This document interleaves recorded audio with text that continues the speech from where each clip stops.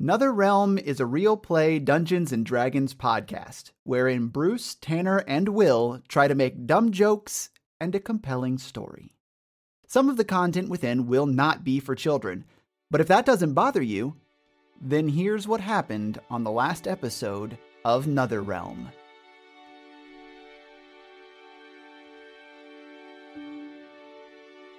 You assholes decided that you're gonna take our contract.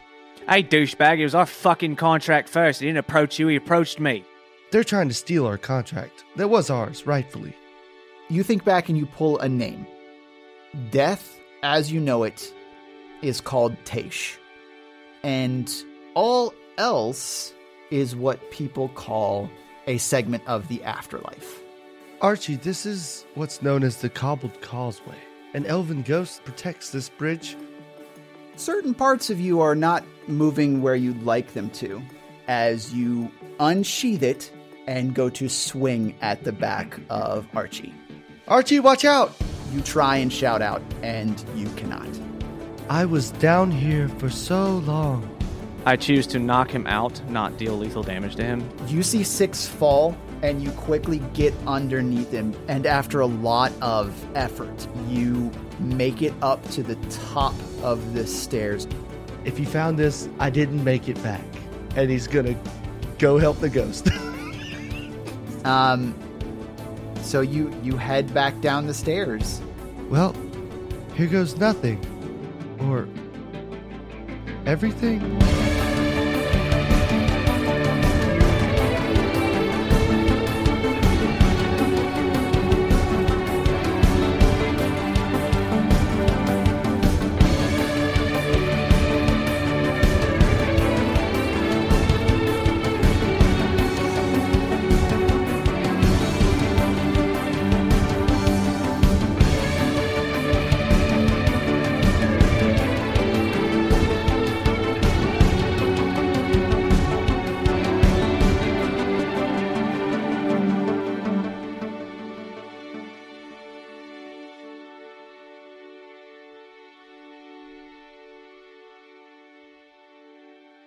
Hello, everyone, and welcome to the penultimate episode of the Neverthere, the part where we meet the Neverthere and everything ends. It's welcome time, yes. So welcome to the end of everything. Yeah, sorry, guys. We made Tanner sick and tired of being our DM.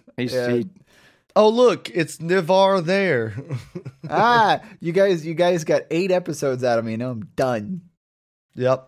That's See you later. Hey, it was fun when it lasted. I told somebody the other day, they asked how many episodes we thought we'd have. I said in the 60s, but what I meant was 8. 69? Oh, okay. 8, yeah.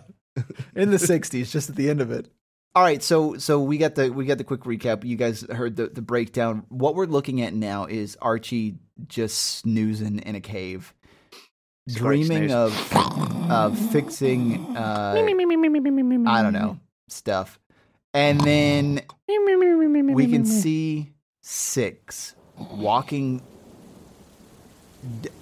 Defiantly isn't the word I want to use. The adjective doesn't quite fit, but walking with purpose down the stairs on this. Not knowing what the fuck he's about to get into. Yeah, you're trudging down the stairs on the western side of the wound. The storm that had picked up when you guys started to ascend is still going. The rain is pummeling you. You can hear the ting, ting, ting, ting, ting of it going across, and the places where your metal's exposed. Beyond the armor that Baith gave you, beyond the blacksmith's apron and robes of Hrodrick that you're wearing, beyond the gloves, and all the makeshift sort of trappings of humanity that you've placed upon yourself, this rain is beating down on the body that is you. You've had a lot of revelations recently, and one of them is that you need to do something about this person who is trapped in this sort of in-between state here on the midpoint of the Cobbled Causeway. So you make your way down. What are you thinking as you're going down this path? Honestly, the feelings that she gave to him when she possessed him, the feeling of the massive hurt and the massive pain that she was feeling, that is what's driving him to do this, because he's never, I mean, like, he doesn't know that. And in fact, it's taught him more than any of his experiences have, like, of what true suffering feels like. And this is some deep shit. So he's not really thinking about the consequences of his action. I mean, this could very well be the end of 6. I recognize that, because this person almost killed 6 before. I guess technically Archie did, but I think, like, with her not having something to attack with his body, he's wanting to kind of, the reason he didn't invite Archie to come over here, because he would just attack Archie again if he was possessed. So this might give him a chance to speak with her more and maybe help. That's kind of the whole thought process here. You're also assuming that Archie would have let you go. No, Archie probably wouldn't have. Archie would be like, you fucking dumbass. It would have been just like Father Dell running back into the fray to fight the robot to save the building. Quite possible. Yeah, it would have been like, I saved your life, and then you just throw it away again. I can't do an Archie. I saved you, brother. I saved your life, and then you just throw it away. He doesn't do a too bad Cockney accent. That's bad. Yeah.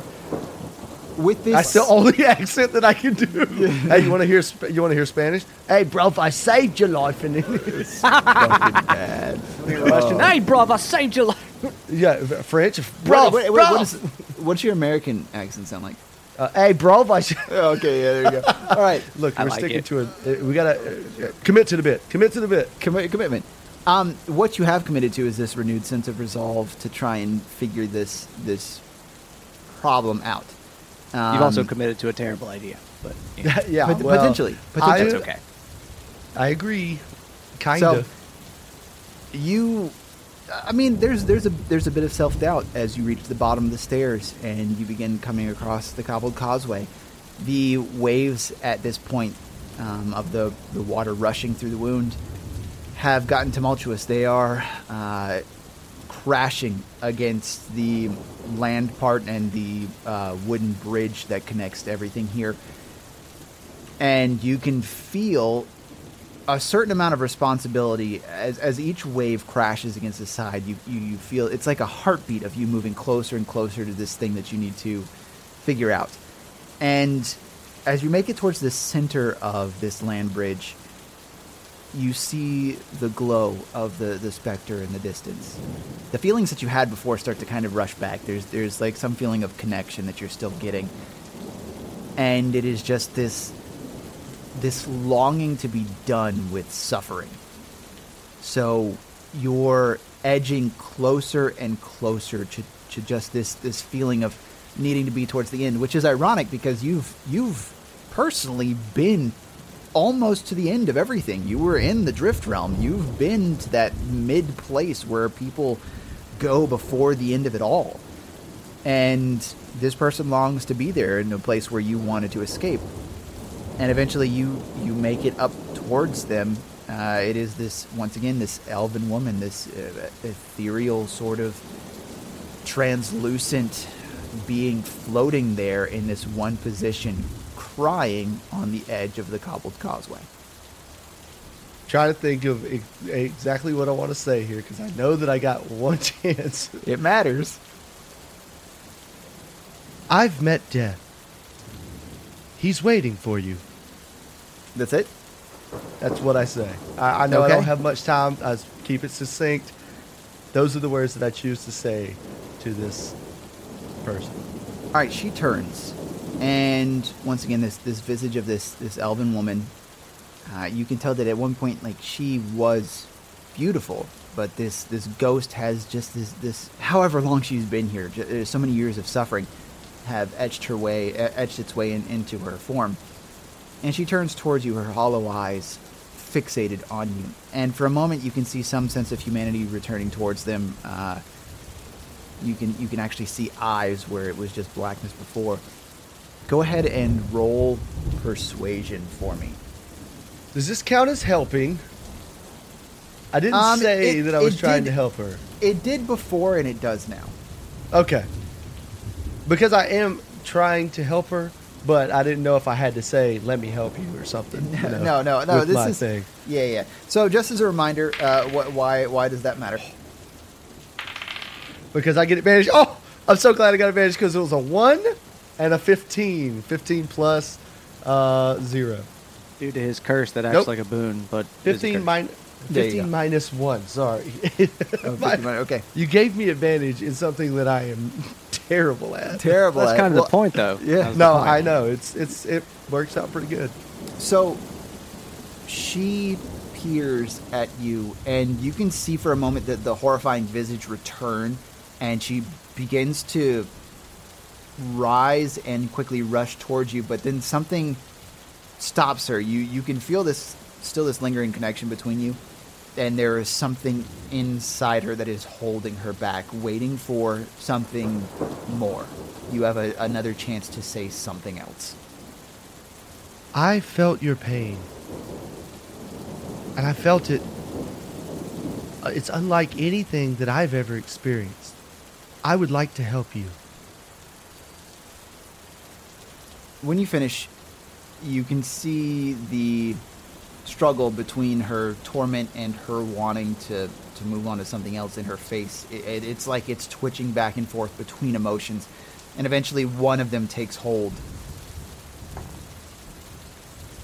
And it is a more complacent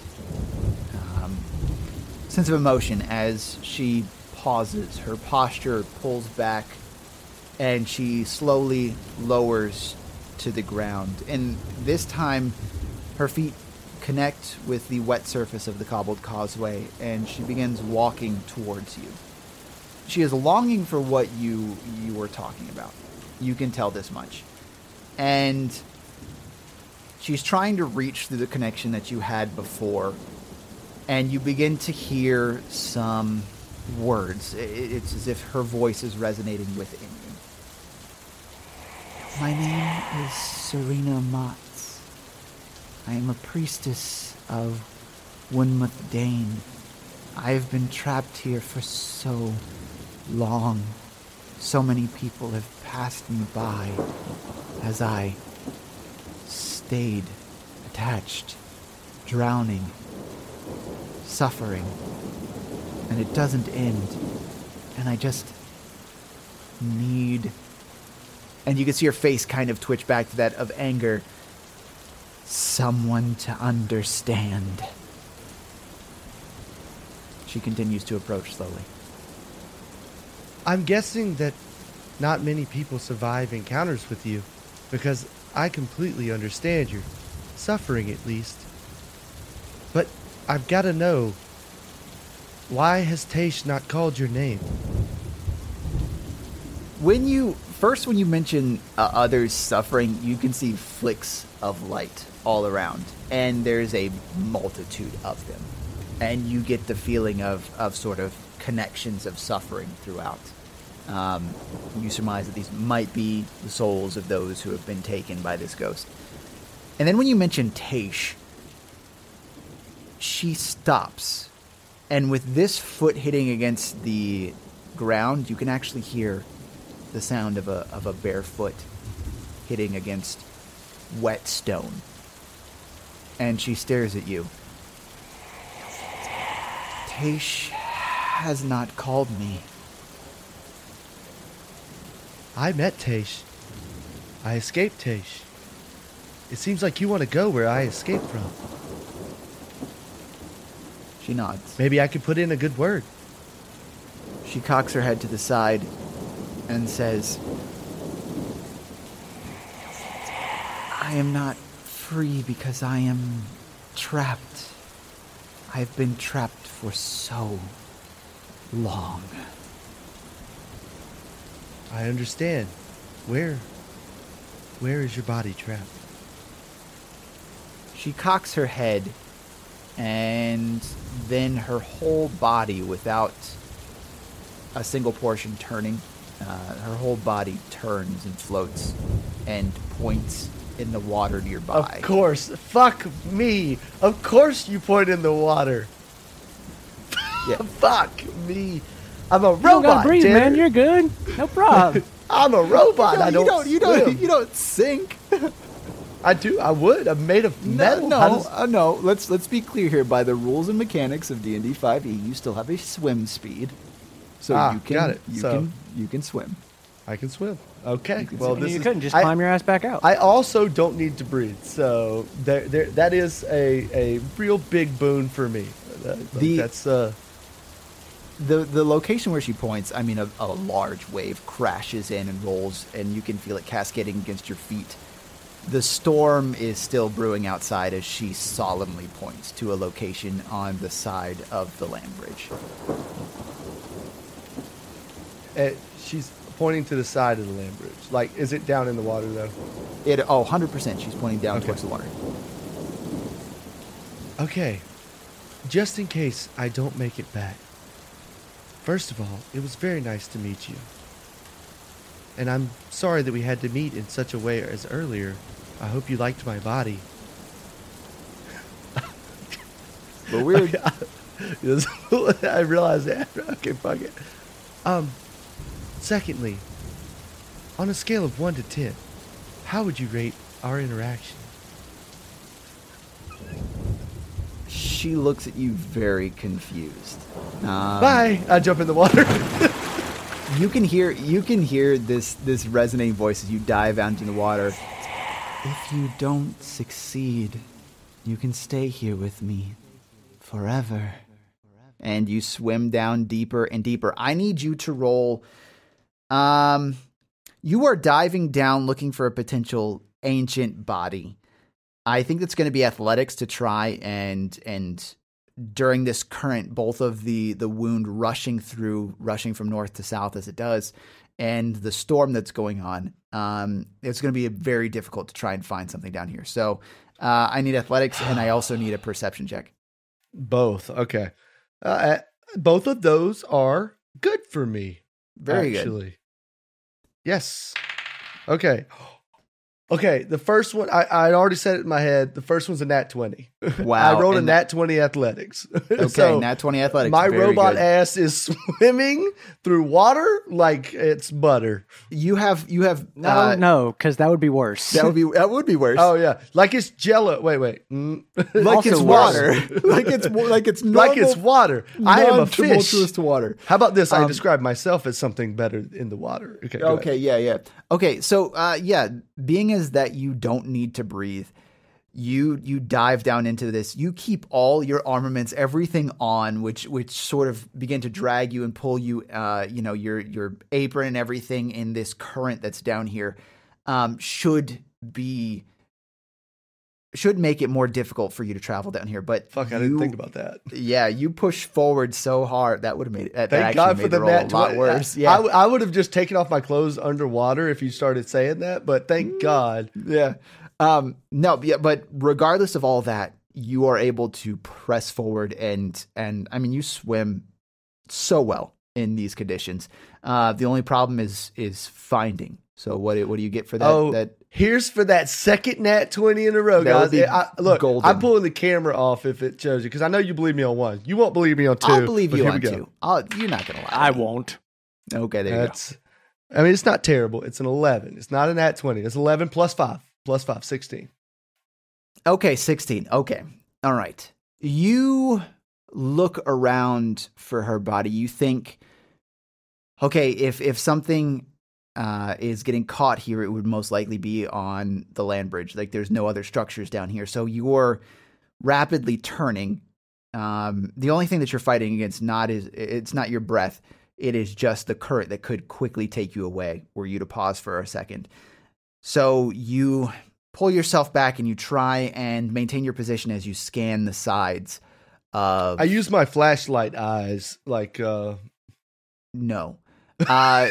You do use your normal ass regular robot eyes, and you scan the side of the cobbled causeway, and you do end up seeing shredded cloth being tugged across the structures that are holding this bridge up in the distance. All right, I go to the shredded cloth for sure. For sure. You start swimming. It looks like does it look like just cloth, or can I tell it's like a dress or something? Right now, you could just tell that it's cloth. With that I'm 16, gonna go you could just tell it's cloth. It's just interesting enough. Like that looks like, okay, maybe that's Yeah, clothes. I could have just skipped this whole interaction, be like, okay, you see it and you go find it, because that's what it is. You can see it's pinned, very good. Yeah, you see pinned against this rock structure, this natural rock structure, this skeletal body, any flesh that remains. I mean, a limb is missing. There's been so much that has been washed away by time.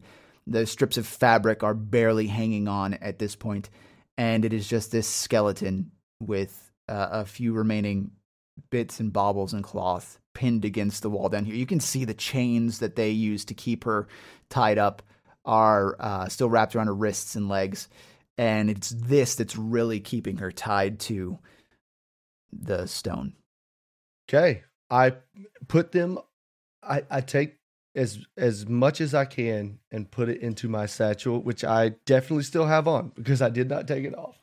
Okay. All right. So you like the things or the bones? The bones. I want all of her body.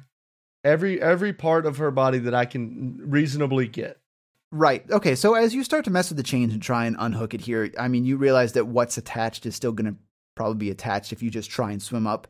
I mean, being as you're not breathing, you have time to brace yourself against the stone and pull these things off. So instead of like trying to take parts and stuff into your satchel, you just grab onto this body. I just grab it. Okay. Yeah, and you kick as much as you can and reach the surface of the water. You are buffeted against the side of the cobbled causeway a couple times as you try and right yourself and bring this skeleton up. But you eventually do, and you lay it on the stone as the rain cascades around you. My next goal is to take this body and bury it. So I need to not only scale the wall, but I need to scale it with the body. I cannot leave this behind down here. Okay. You bring yourself back up onto the causeway, and you lift this skeleton in reference. Is there like a fucking ramp? Did I just jump off the side? You just jumped off the side. Like, it's not high above it. It's a few feet. Oh, I thought it was like high above it. I was going to scale the wall back up to the bridge. You're fine. It's a few, because, remember I thought you were cliff diving? Yeah, the waves, I said the waves were crashing over it. It's pretty low. So when you say I brought it back up to the causeway, I'm basically standing in front of the ghost again. Yeah, you're standing in front of the ghost again. Who did this to you? She is standing there when you come back up and lay the body, the skeleton, down on the ground. And she begins approaching you with an arm out, and she pauses with her hands in front of your face, sort of seeing if it's okay for her to touch you. I don't think Six understands, but he's just going to stand there and look at her. Okay, without Stone you moving, face. She does step forward and connects her hand to your forehead, and what you see is an ancient people. They have things that aren't as well developed as things are now. You can recognize that easily, and it is sort of an island lifestyle. You do get the feeling of where this is. This is an island to the north of the Wound, and this is a place. These thoughts and feelings you can feel Woodmouth Dane, which is the only island up to the north, directly above the Wound. And what you get from this is she was a priestess meant for something important. That her thoughts just deal with importance, a duty, a job. It doesn't seem like sacrificial. It just seems like life devotion. And these dark figures come one night. The faces that you see aren't... They're disconnected. They're unrecognizable. They're demonic in a sense that they just look twisted. But yeah, they're just blobs. They're just her attackers. She doesn't necessarily know who they were. Got it. Exactly. So she is... you feel fear. And it is this fear that is driven into you as she is tied up in her chains and and pulled away. And eventually she is in the wound and rushing in the water and struggling her way to just stay afloat. And she is trying so hard. And she manages to stay afloat until she is pinned against cobbled causeway and just taken under by the current. And that is where she passes. She pulls her hand away, and you can see these sort of glowing tears streaking down her face. She is, at this point, without the anger streaking her face, quite beautiful. I haven't met too many people. I haven't met too many beings. I can tell you that I have not met many people with your amount of suffering. And if we were in different states of being, I think I would like you very much. I'm going to bury your body now. Will you please tell Teish that I said hello from the other side, and I'll see him again soon. Also, I'm sure, and you'll know this when you see it, your paintings are going to be very interesting. She smiles at that, and you can see her form sort of shift. And she starts to disappear, but she points a finger down at a locket wrapped around her neck and puts both hands out and gestures towards you. Please, to remember some part of this and carry on. I take the locket off and put it on in front of her. I will never sell that thing. It's mine forever. I love it. Okay. I love it, and I love you. She crosses her hands over her heart, and she slowly disappears in these specks as they flutter off, and all the little lights that kind of flicker on and off around you begin to disperse as well. The storm lessens. It is just a dreary rain as you pick the skeleton up and make your way back to the stairs and make your way back up. You find a clearing in the trees nearby the cave where Archie is, a place that you think would be a decent place to rest, and spend the next few hours digging a grave and placing her in it. You bury her. Are there any last words you'd like to say?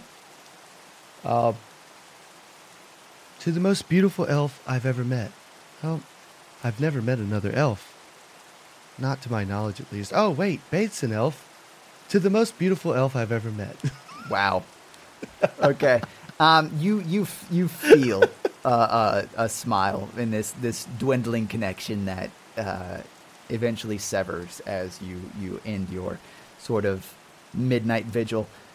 You make your way back to the camp. Wait. I hurriedly go to erase the note because I made it back. I want to scribble it out. Okay. As you make your way back, you do take a look down at this locket. It is a rusted oval locket made of silver. You spend some time trying to remove some of the rust to get it to open, and it eventually does. And when you look at it, it reveals pieces of parchment that are long faded by the water. So you can't tell what at one point was on this. Give me an Arcana roll, please.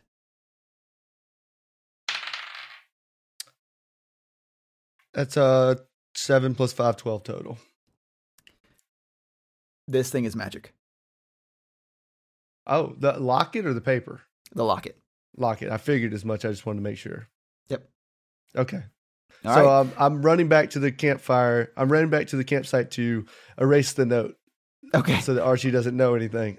All right. As you're coming back, you're not trying to stealth or anything. You're trudging, chunk. Archie, give me your passive perception is what, 17? Yes. Let's say this has taken you 3 hours to go down to her, come back up, dig a hole, bury her.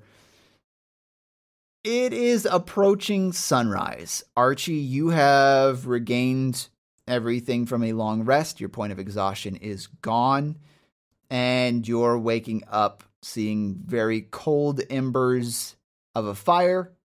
No six nearby, but a note that you find pretty quickly as you hear clong, clong, clong, clong, clong, and see 6 approaching nearby.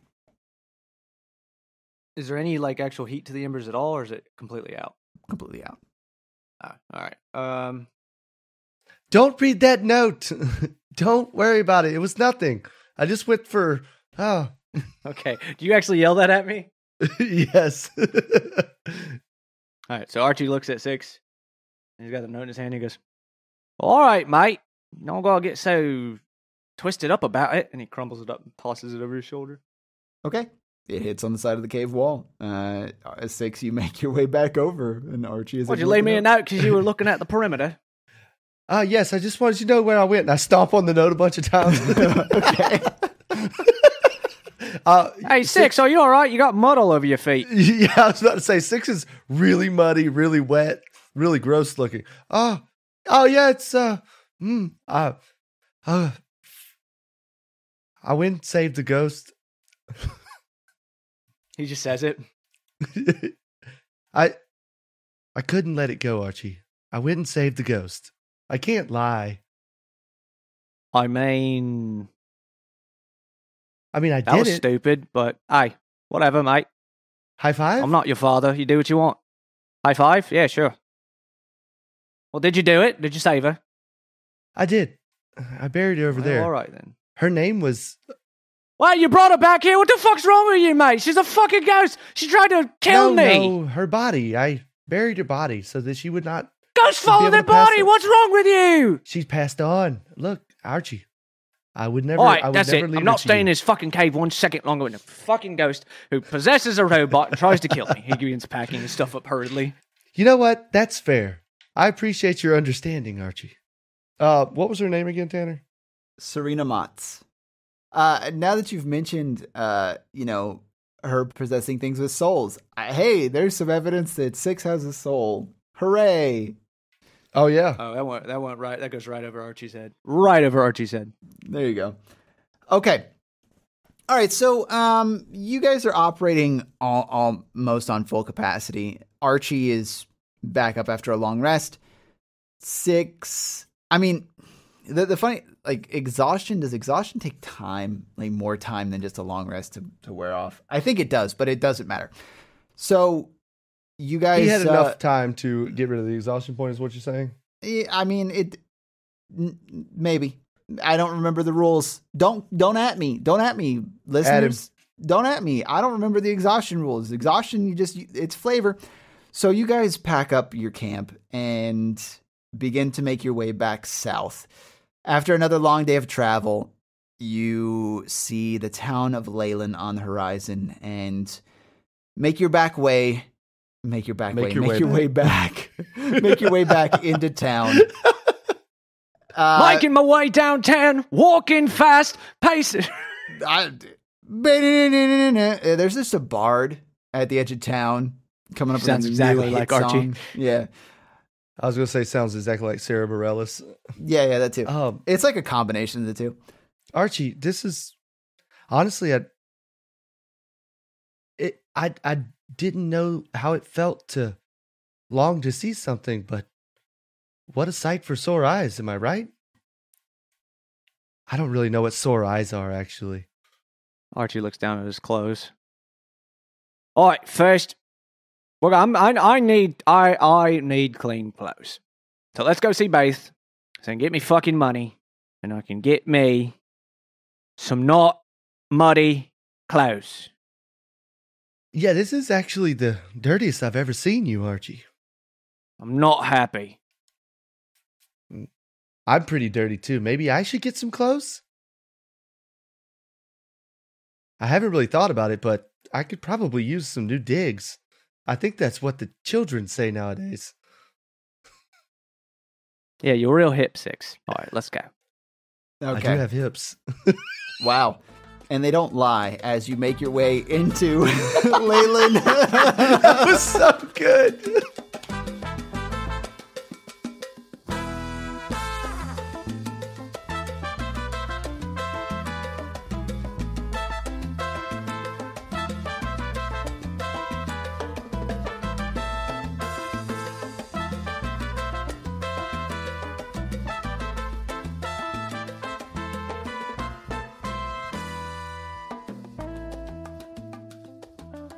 Hello, dear listener. This is Will, aka the voice of Six. Thank you so much again for listening to this, our 8th episode in our very first campaign, The Neverthere. If you want to find out more about the world of Yset and the continent of Lear, you can find a bunch of nerdy world building info at netherrealm.com. That's NOTHER realm.com. Our next episode comes out in 2 weeks on November the 7th. And if you are enjoying the podcast, follow us on your favorite platform so you don't miss any of the episodes or the bonus content we're releasing regularly. Thank you again for listening. Enjoy the rest of the episode. Hello, children, and welcome to the midpoint scene of this particular episode. Oh no, I broke the fourth wall. How naughty of me. But let me tell you this. You know what would be great? Sharing the fucking podcast, because I need to spread the religion of everywhere in every realm possible. So if you could pretty please do that for me, I would bestow upon you so many wonderful gifts. Cursed gifts, but wonderful nonetheless. I'll see you when I see you, I suppose. Bye.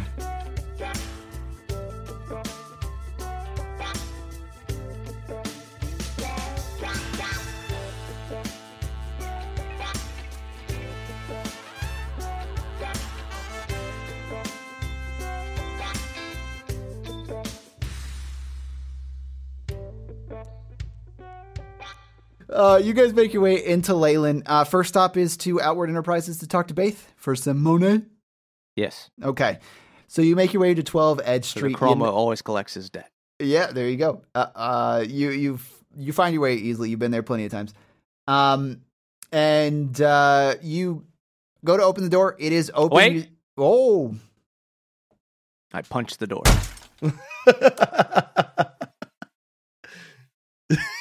Roll strength. Cool. I got a fucking 1. Oh, okay. All right. You go to punch the door. Boom. Your wrist bends and it almost to sprain. Oh, for fuck's sake, what's his door made out of? And Baith opens the door and looks at you, looks at the door and goes, "The door is reinforced. What are you doing?" I'm knocking. You know, you should really not have a door that hurts people who knock. Well, you really should not knock so hard. It is not this kind of thing. But Well, it's reinforced. How are you going to not hear me if I don't knock hard? He does have a point. I don't think you have a point. This is just how doors work. Like, I must listen, mate. I'm a scientist.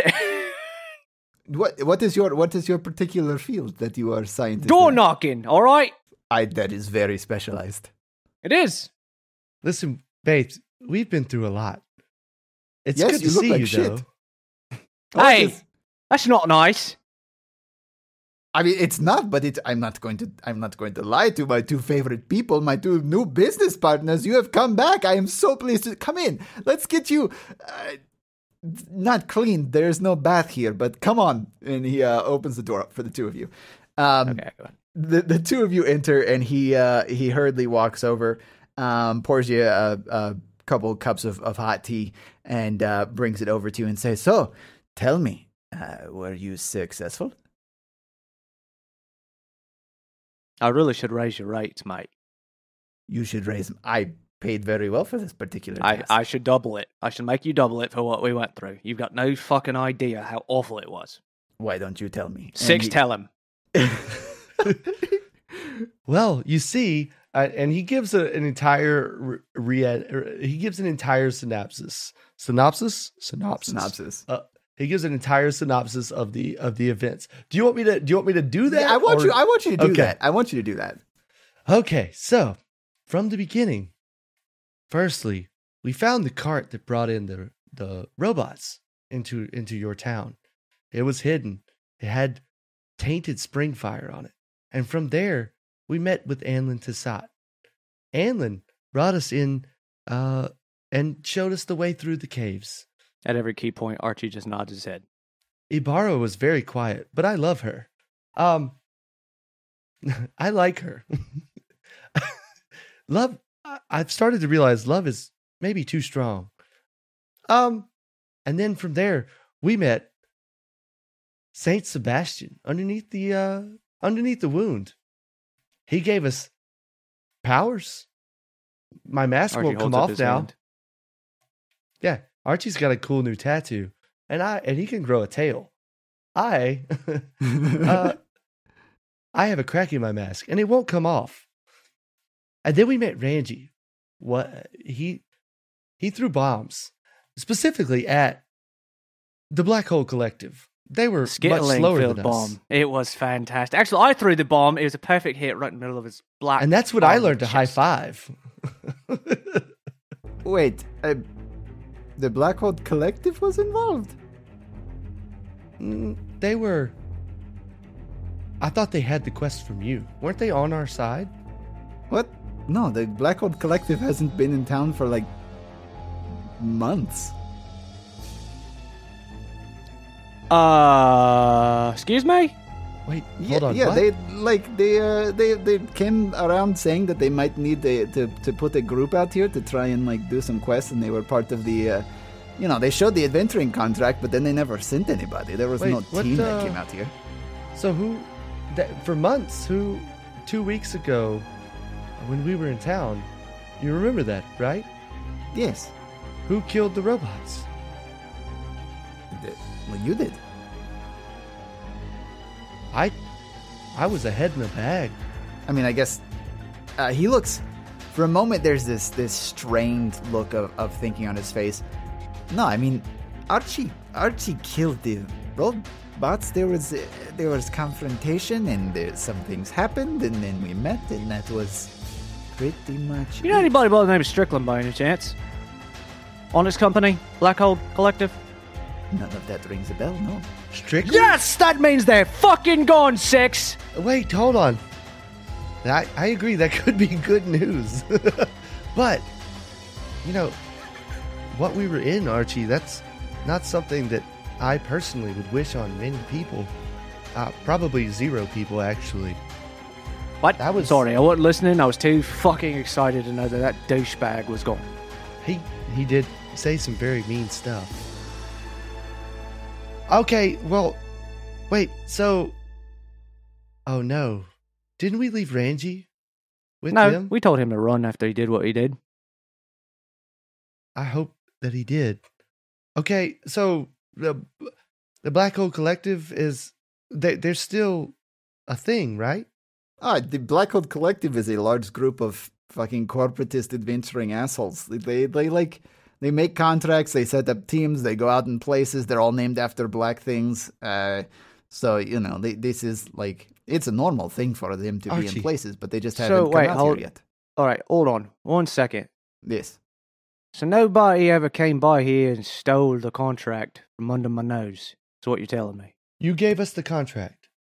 Once again, you kind of see just the strained thinking on his face. No, there was. You came by, and it was fine. I gave you the contract like we agreed the night before, and you came the next morning and you took it and you went off and you left, and you've now come back with the evidence that there was some guy named Dargo Malkat up there, and then he was doing experiments. I mean, that was it. Yes. Well, I got one more question for you. Yes. Who's the guy who leads people to the Splinterlands? You know his name by any chance? The guy that took you to the Splinterlands? Yeah, there's a house posted up there. Looks like a guy lived there. Small fella. I think he was a gnome. Didn't really see him up close. There is no one that takes anyone through the Splinterlands, as far as I know. Okay, so I guess let me continue the story. After we saw the Black Hole Collective, which you don't remember, it's fine. They weren't there, maybe. Maybe I was mistaken. Oh no, they were definitely there. Hit dude square in the middle of the chest with a bomb full of skittlings, whatever the hell that is. Something about poisonous spiders, millipedes, centipedes. Well, either way, we met with Professor Argo Malcott. He's from Casterhaven. Have you ever heard of him? This name is not familiar to me, no. Well, that's fair. No strained thinking there.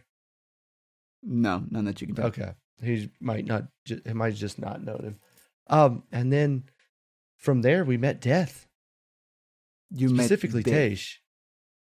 Wait, hold on. You're missing a key part here, Six. There's a big giant black fog that consumed everything, came out of some woods or something.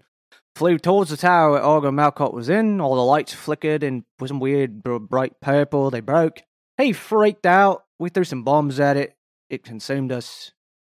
We went to some weird paintings. Don't worry about that part. That part's not important. Yeah, we met Kicked us Navarre. back out. Navarre. Don't forget about Navarre. Oh, right, yeah. Peyton kid, whatever. Anyway. Wait, pause. Nevar, that is not a common name. Nevar is the name of the god of truth. Oh, shit. Wait, say that again. Nevar is the common religion. It is the name of the god of truth. You met the god of truth. Like, what? This is crazy. These things that you were telling me. This black thing came and it took you, and you went to another place. And you met death. You met Teish, the embodiment of death, and then you met Nevar. You met two gods in one place. Well, we did see the whole River of Souls thing he had going on too, where everybody was below the surface. You couldn't touch him. He tried to force Argo down. I don't know what happened to him. We took off. Wait. Hold that thought for a moment. He walks behind his desk and opens up a chest, and he starts rummaging through some things. And he pulls out a book, and he comes back and he flips through the book. He says, "Okay, like you met death, and you went to a place with a bunch of waves.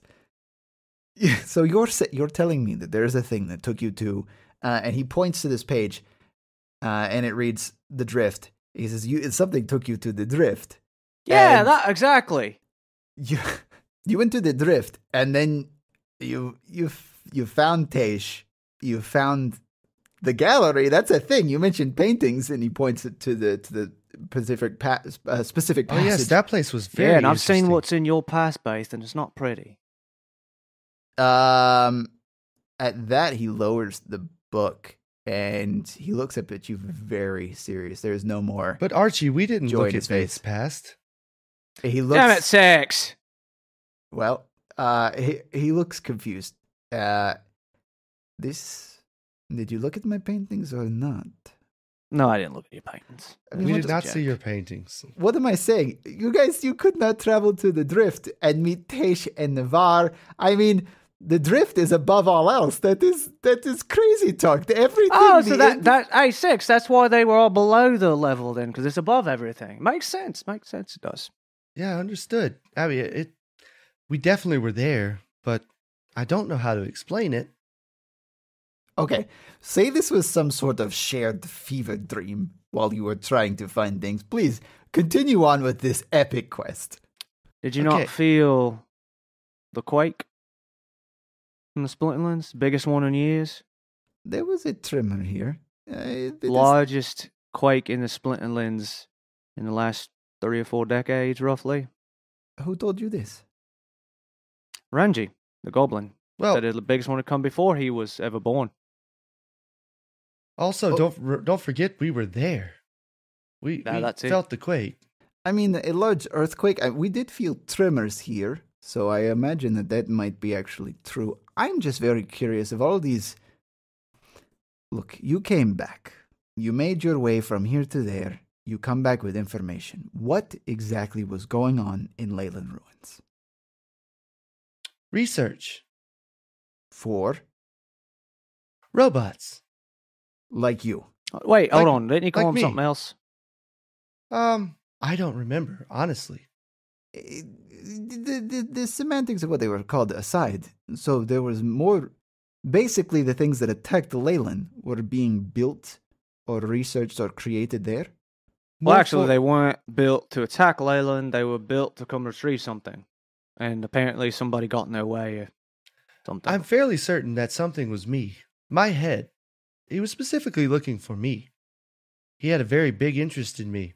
And now I must find a person named Cantelli. Have you ever heard of Cantelli? This name, I don't know it. Ah, well, I will say this, and his face scrunches for a moment as he closes the book that he has. I was good thinking that if you came back, and you were successful in finding out the information, and I found you believable, then maybe we could enter into a sort of business partnership. I am on the edge at this point. Like, there is a lot that you have brought back to me that I am sort of... Have you ever heard of Are a you calling me a ghost? liar, Baith? I'm not necessarily calling you a liar. We all have our own experiences. Have you ever heard of a ghost on the bridge of up north on the crossing between over the wound? There's another bridge on a crossing to the north? Yes. Huh. I mean, no, I've not heard of a crossing or a ghost. It's probably because it's haunted. Well, it was Perhaps. haunted. Was haunted, excuse me. It was. I fixed It is it. no longer? No, buried. Not crazy robot Passed here on. into that one. I told her to tell Taish hi because I met him. You need I'm a to robot. I can't lie. You need... That's unfortunate. If it was a fever dream, it must have been a crazy fever dream. Listen, I will give you a bit of advice. As someone who has been on the precipice of meeting death so many times, you maybe should not send them so many messages. Well, to be fair, he said he'd come for us when he was supposed to, and I mean, you can't really stop death. Death comes for everyone. One last question. I mentioned Saint Sebastian. Uh-huh. Have you ever heard of him? No, there are many saints in many different religions. You ever heard of a religion that sounds like... Sounds like you clearing your throat? No. Oh, all right. That's what he said to us, but he said it was of a dying god. He's the last worshiper of a dying god. Do you know of any dying gods?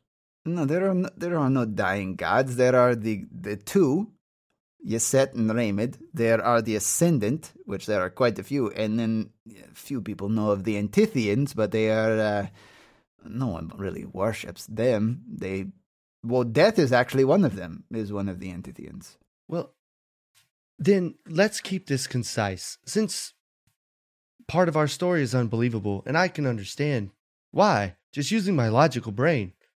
Castor Haven was doing research on forged beings. It is no longer happening. It will not be happening anymore. There is so much. I was going to say a short bit of travel, but it was a long distance from here to there and there to back. Look, I am not going to say that what you are saying is not true. I am just going to say that it is all very unlikely. However, we are currently in a position to make a bit of money together. Now, the proposition that I spoke of earlier, I would like I was more ready to do this earlier than now, but I believe that you are people that get things done. Well, people, I use loosely, that get things done. And I could go ahead and pay you out 775 either. Dr. Anlin Tassat did contact me, said you helped her through. Didn't know if you made it out on the other side. That means Anlin wasn't taken, Archie. It's good. I like Anlin.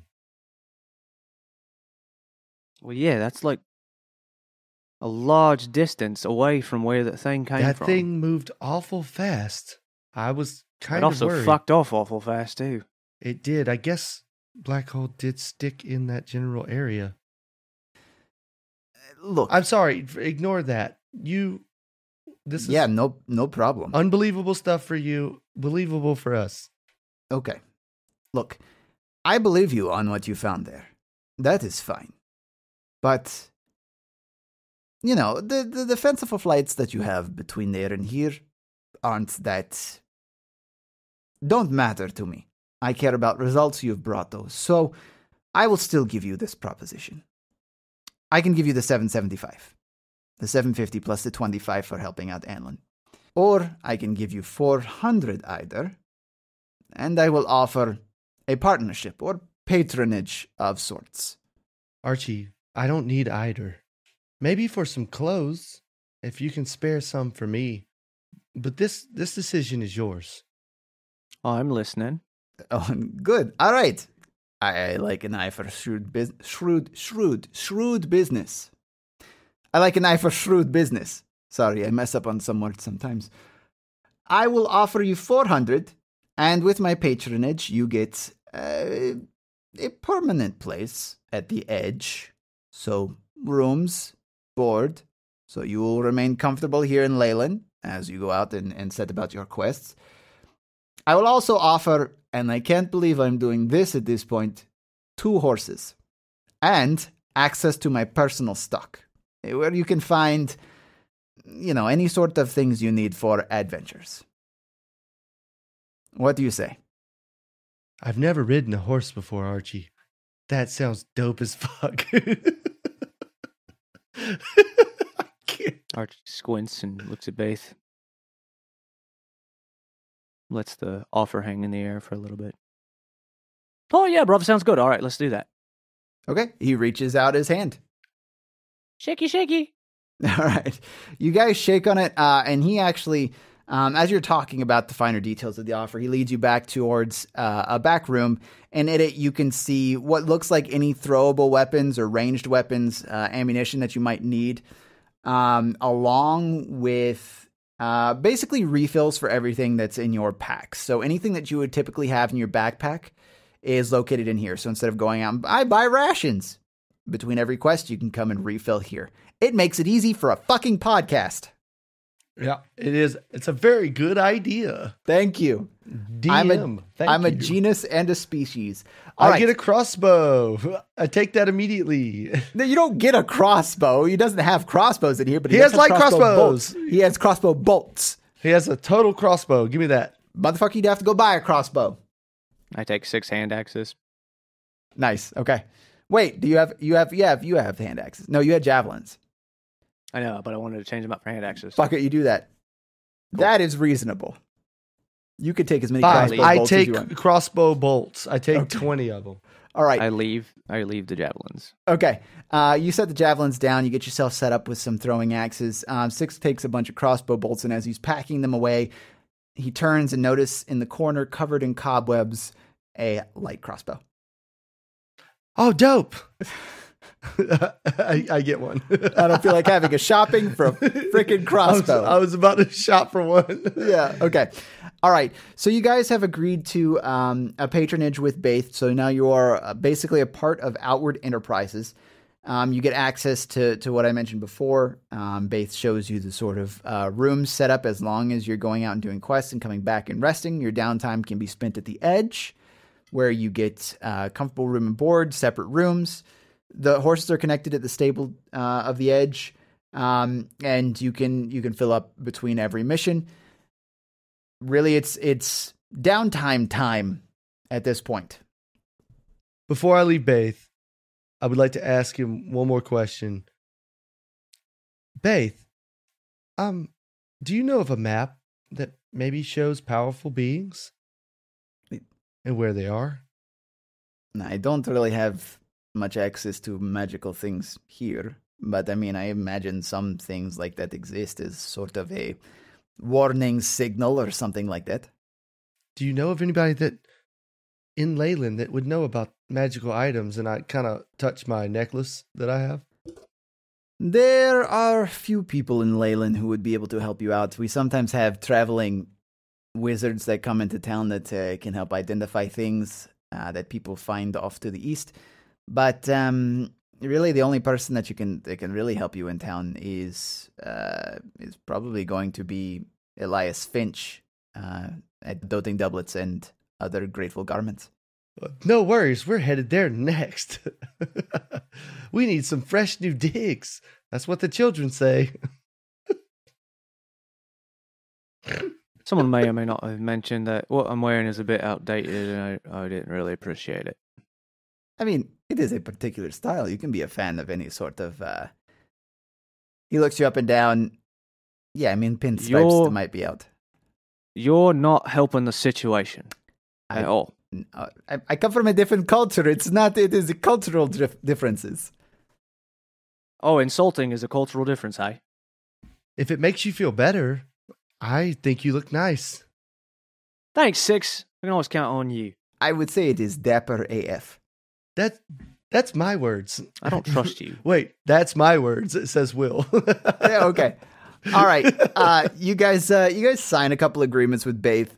You quickly. I add to the agreement that I am not responsible for any negative consequences that come with entering a partnership with me. He initials it. Okay. When I sign, I just sign what the fuck ever, but I use my welding stuff and it just rips the paper all up when I do it. Baith points to a different spot on the page and hands you a pin. Please, like an actual signature would be much preferred than whatever welding utensil you are trying to use. Just put the number 6, right? Like, that is fine. I think I do know how to draw the number 6. Okay, I try my best. I press real hard on that paper. You can decide whether it rips or not. Give me a strength roll. Oh, it's only a 5. So it's a decent signature. It's a little hard edged, but it's a 6. You guys sign up this contract. He hands you the keys that you could use at the edge, and you guys head out. I'm guessing over to Doting Doublets and Other Grateful Garments. Absolutely. All right. You guys make your way towards the center of town. Finally, we go to the store Taters wanted me to go to. Say it for me. Say it for me. Doting Doublets.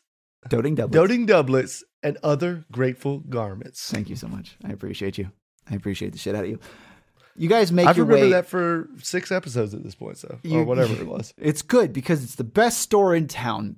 When you come up to the storefront, it is this large door with an arch at the top. The sign that's hanging out front is this sort of what are you remember the Pokemon cards that you turn and they shine? What is that called? Yeah, holographic. Holographic. Yeah. So it is on this. It's sort of this holographic as it moves in the wind, like tailcoats on it, and in this very lovely font that is carved into the wood here.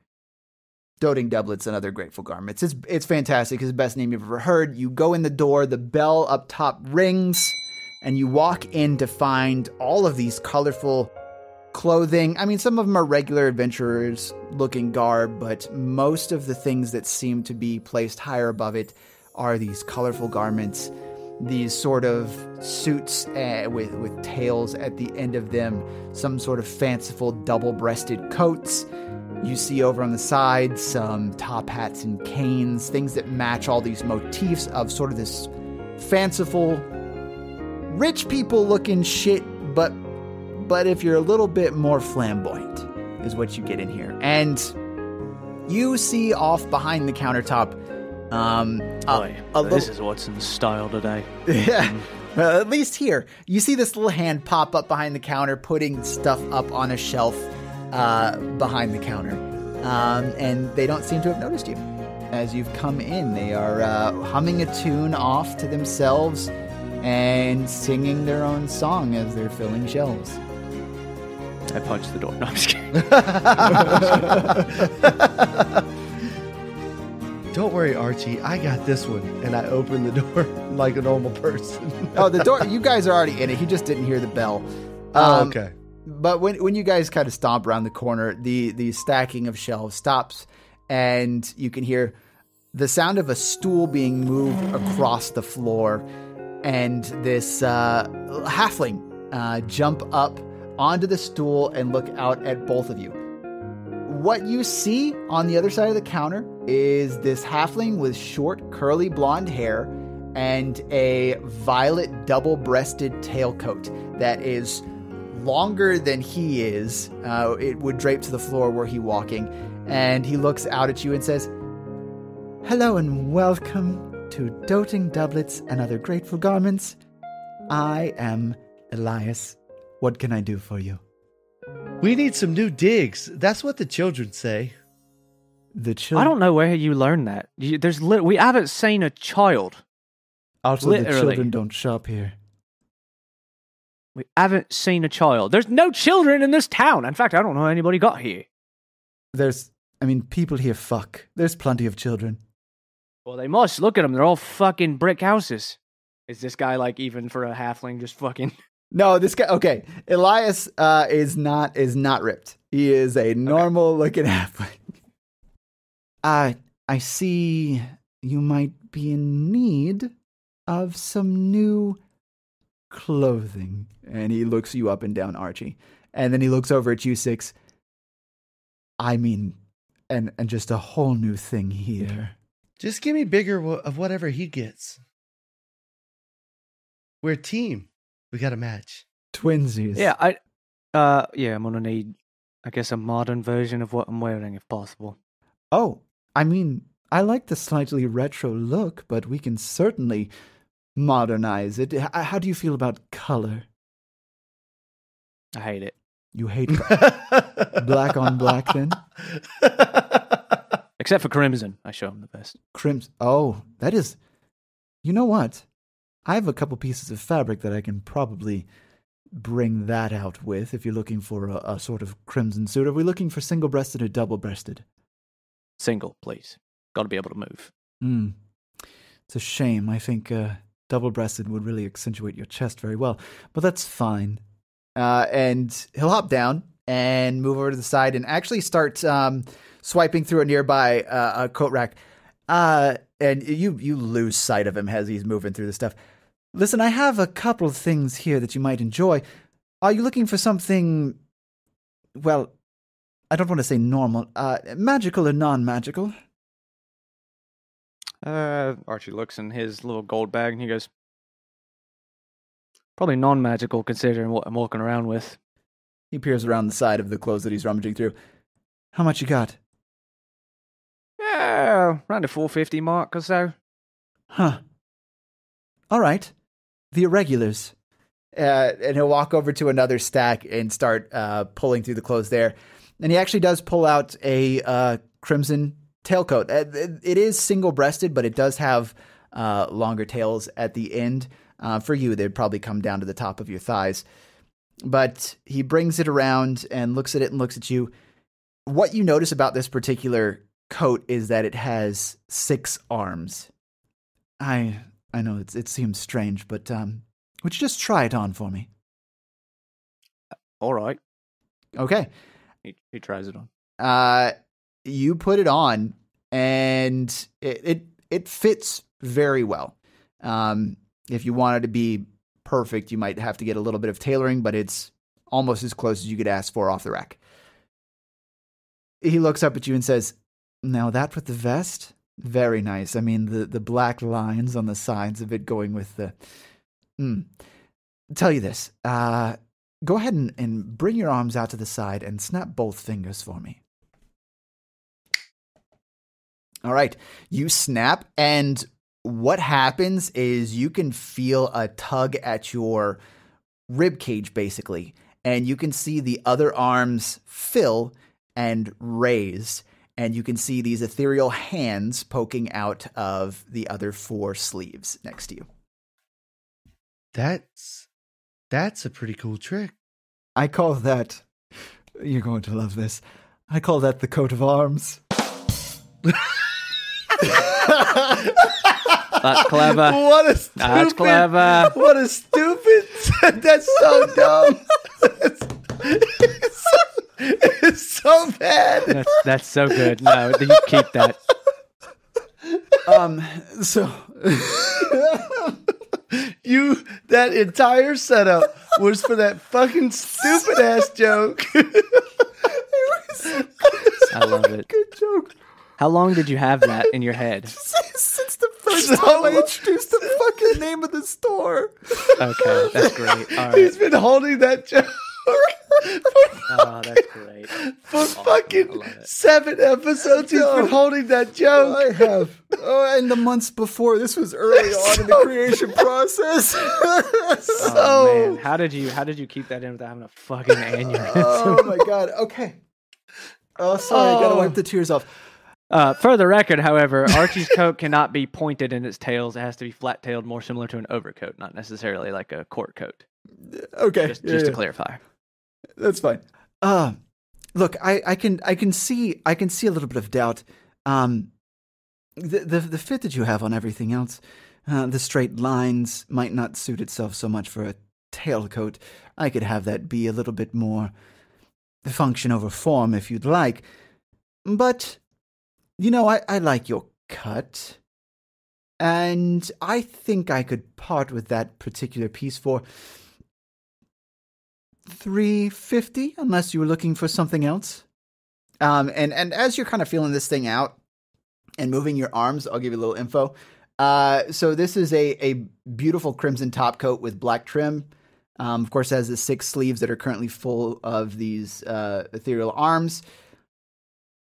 On the tag that you pull up from the side, it says explicitly this: once per long rest, the wearer can summon spectral arms in the unfilled sleeves.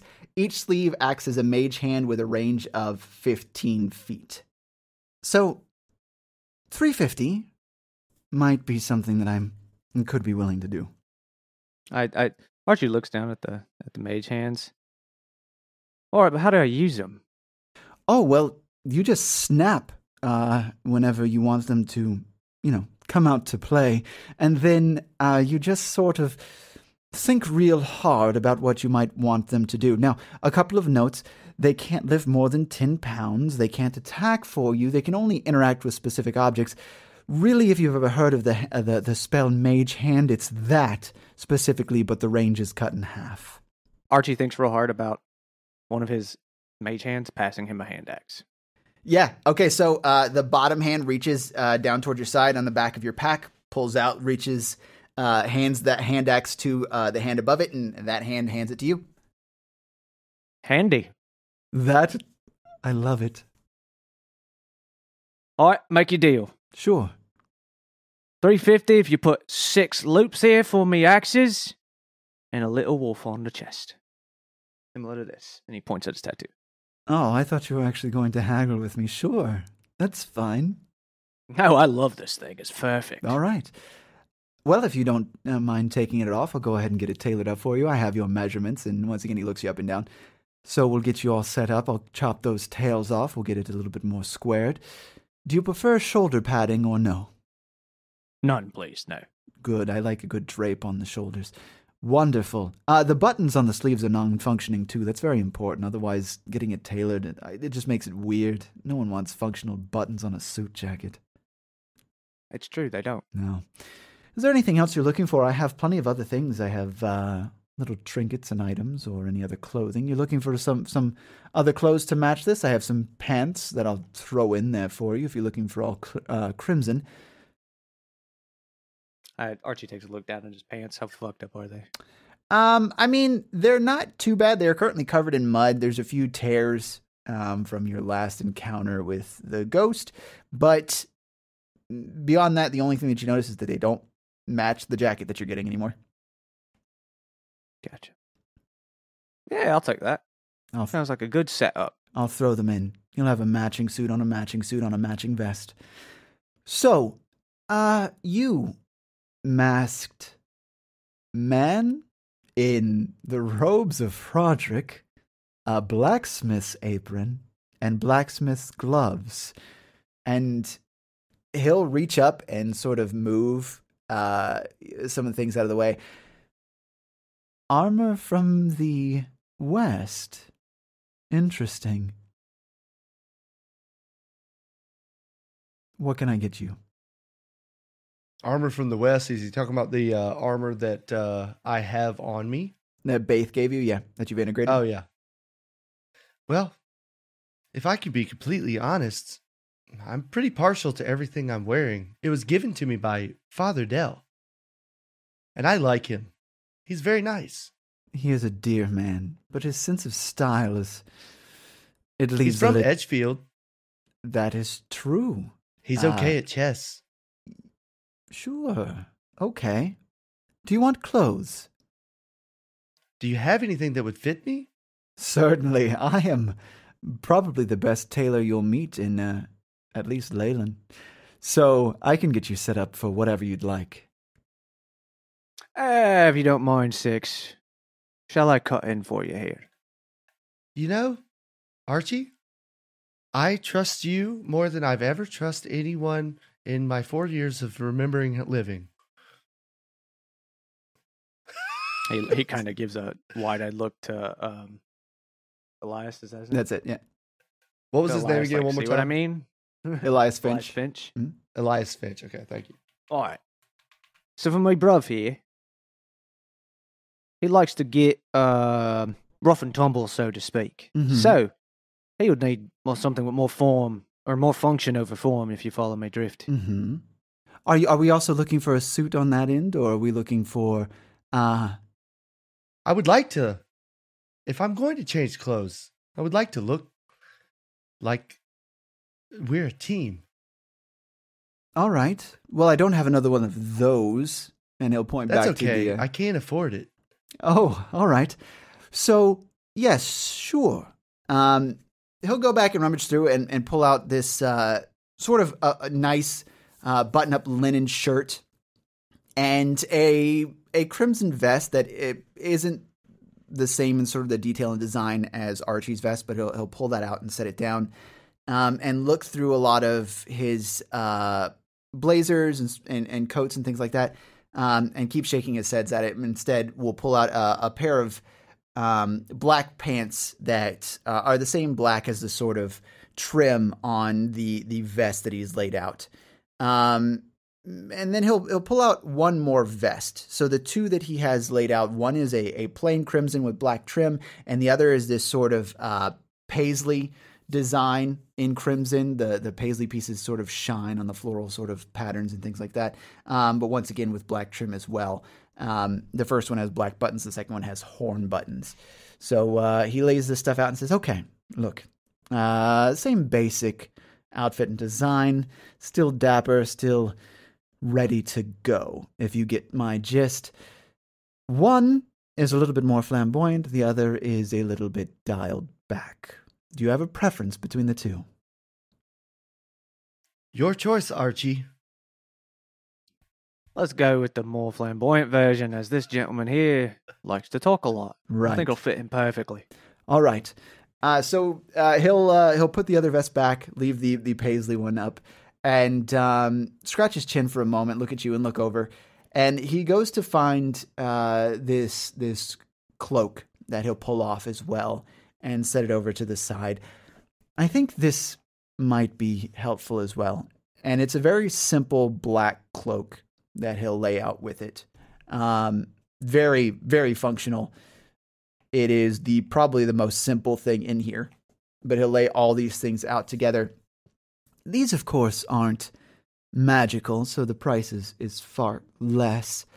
Are you looking for anything in particular? I have a few things that I think might be nice for you. If you have any money left over, let me, before you decide, pull these things out. And he'll pull out a simple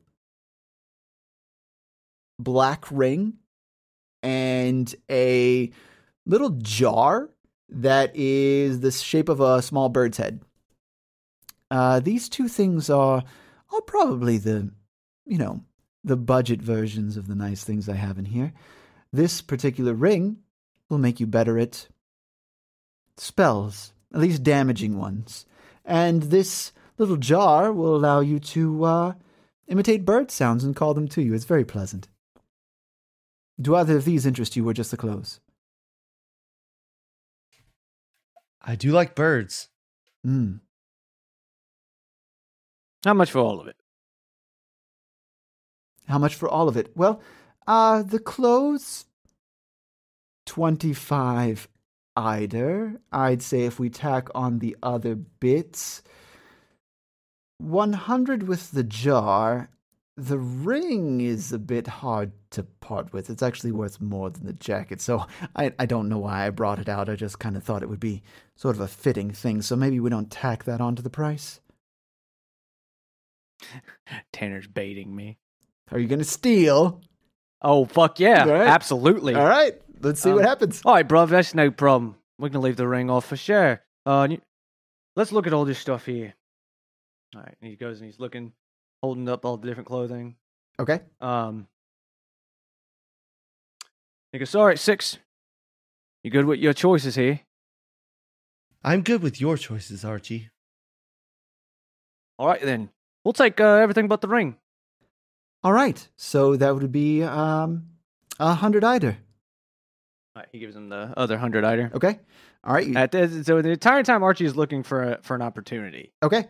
Opportunity to swipe this ring. I don't know what you want that to be. So is it is 6 catching on to this? Is the question?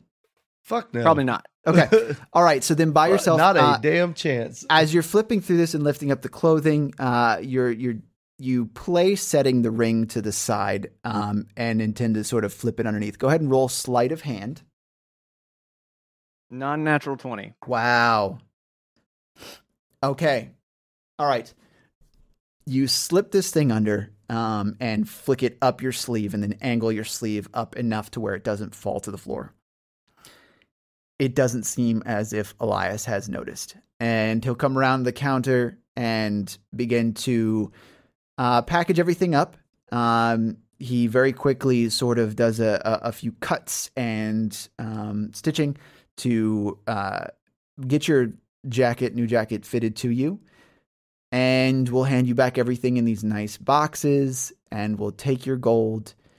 And he nods to you as you pay him. Thank you so much for your patronage. If you'd like to come back anytime, please do. We get new things in all the time, and the styles that you've picked, I think, are just going to be lovely. Very cohesive for the two of you to be walking around. I don't think it's going to be too much in the way of twinsies, so you should be fine there, but people will know that you're a unit. Understood. Well, we thank you for all your work here, Elias. No problem Maybe at all. we'll come back for that ring. I hope you do. And he kind of starts looking around as the two of you begin making your way out. You open the door, and the bell rings, ding, ding, and you're back out on the street. Well, We keep going. We just keep walking. I don't say anything. that guy was very nice. I like him. Oh, yeah, isn't he? Seems like a He good guy. was. Knows his way around clothes. He does. I'm sure we'll go back there. I'm super excited to try on my new suit underneath my apron. You're gonna keep. You're not supposed to. You know what? That's all right. You do what you Wait, want to do. should I not wear my apron? No, you really should probably. Father Dell gave it to me. He's good at chess. I know you can hold on to it. Don't get rid of it. But it's not meant. It doesn't go with what he gave you. That's the problem. Oh, I don't know. Don't worry. I'll help you. I'll help you get ready before we leave the next time. Understood. Well, thank you very much, Archie. After your lovely shopping trip, the two of you make your way over to the edge. Since Baith has gotten you some rooms there, you go inside, and Pansy doesn't seem to be working this evening, but you're able to get your 2 keys to your 2 separate rooms from the young man who's working behind the counter. He points you in the right direction, and you head back. You settle down for the night and enjoy a fairly dreamless and uninterrupted sleep until the early hours of the morning when you hear someone yelling downstairs. I demand to speak with Archibald Theodore Cromwell right this instant. You get him down here now, or else there will be hell to pay.